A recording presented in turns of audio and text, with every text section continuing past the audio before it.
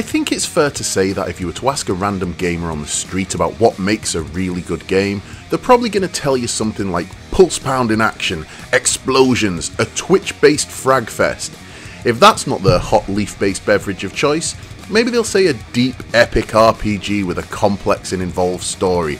Maybe a thinker where strategy and tactics decide the fate of galaxies.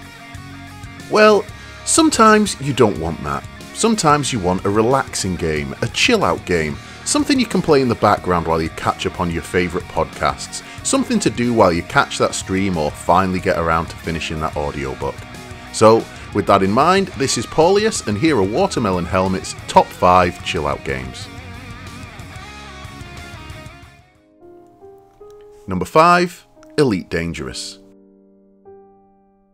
Now, I have to admit I wasn't really sure whether to include Elite Dangerous because its level of relaxation and chill really depends on how you play it. When you've been bounty hunting, have lost your canopy and are racing back to the nearest station before your oxygen runs out, it's not exactly going to lower your pulse rate. But if you choose to play as a trader or an explorer, this game can be downright zen. Plot a course to the arse end of nowhere, grab a big fuel tank and fuel scoop, and you've got a one-way ticket to Relaxville. It's a perfect game for those long Sunday afternoons. Stick on a movie, jump in your ship, and go scan some planets. Number 4, Agar.io. Now, while Elite is good for long afternoons, Agar.io is far more of a spare 10 minutes kind of thing. It's totally free, browser based, and will run on just about anything. The concept is simple: get big. You start as a small ball, eat smaller things to grow, while avoid getting eaten by the bigger things. I'll be honest and say there are about 1 million clones of this game now, and a lot of them are better, but I'm including Agar.io as the original. Now, play this game competitively and it can get a little bit stressful. When you're having a good run and XX Undertoker 420 XX swoops in and eats you, it can get a bit frustrating. However, relax, play it in the background with Netflix in another window and you have digital Valium. It's basically the game equivalent of doodling on a pad while on the phone. Number 3, Euro Truck Simulator 2. Now, this is a game you buy, assume it's just your guilty pleasure, and then you find out about 3/4 of your Steam friends list have it as well. You start as a freelance jobbing driver, save enough money to buy your own truck, buy more trucks, hire more drivers, and start your own trucking empire. Now, this game was made for podcasts and audiobooks. In fact, I think it's the marketing blunder of the century that this game doesn't come bundled free with every Audible subscription. This game came out when simulator games tended to be weird, German, and a big steaming pile of donkey spunk. Euro Truck 2 broke the mold by looking great, being polished and, you know, actually working.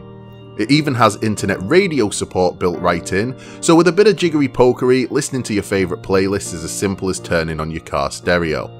With full Oculus and Vive support, I think it's incredibly safe to say that out of all of the Euro Truck Simulator games out there, this is the best. Number 2, Viscera Cleanup Detail. This game broke my brain.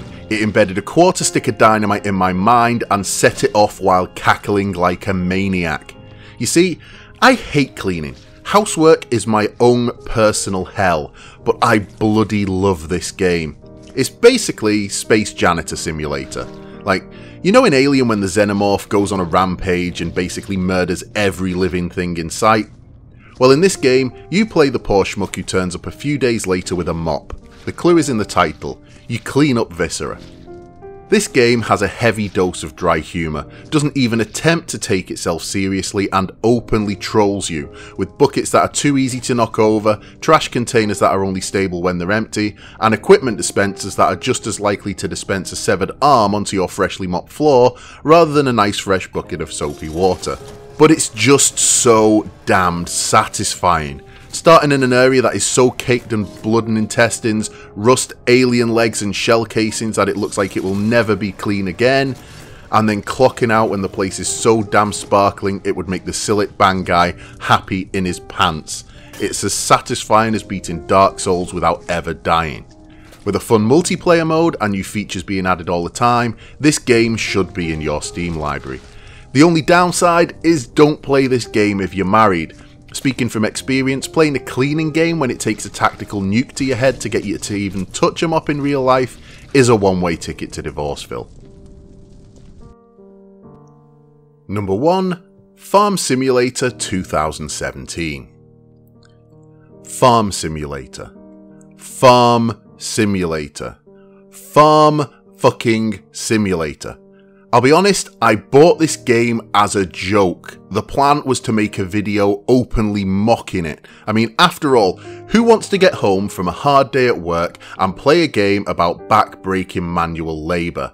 No one, that's who. But I bought it, I tried it out, and the next thing I knew, it was 3 AM, I had to be up for work in 2 hours, and I still finished harvesting the damn field and drove the wheat across the map to market.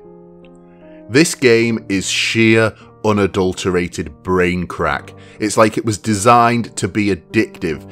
It's just so goddamn relaxing, so goddamn satisfying, that if you're looking for something to get you off heroin, get a copy of Farming Simulator 2017.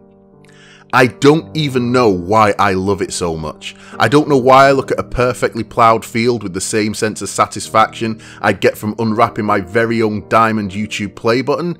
It just defies all logic and reason, and in the same week I bought Battlefield 1, a game I regard as the best Battlefield to date in my favourite series of all time, I'm choosing to spend my limited game time driving a virtual tractor around a virtual field to get virtual crops. That's all the game is. You buy a field, you cultivate the field, you sow the field, harvest the field, and then take your harvest to market. Repeat. I have spent nearly 20 hours over 3 days doing this, and I don't know why. I just know I really want to. And the scary part is, I haven't even got any animals yet. Once I do that, I may as well just wave goodbye to my family, because I will never see them again. So, if you've had enough of the world, put on some headphones, fire up a podcast, jump in a tractor, and say goodbye to your family, because you will never see them again.